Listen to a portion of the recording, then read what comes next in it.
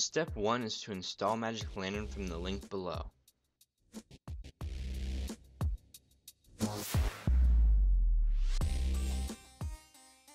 Okay, I copied all my raw files to a folder, and I copied my pink dot remover, which is these 4 files.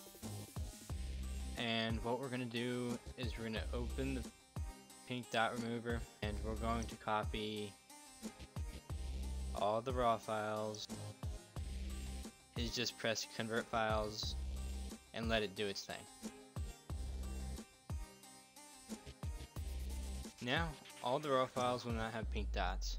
Now we need to convert them into DNG files. To do this, put each of the raw files into a separate folder. I have one raw file in each of the folders.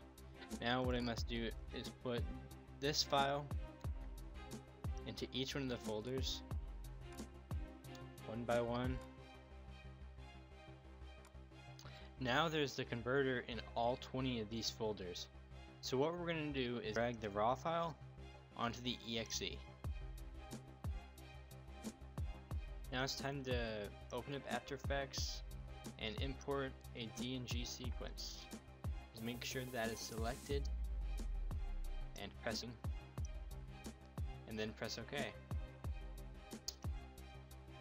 Once you've imported it, it's also good to interpret the footage as 24 frames per second.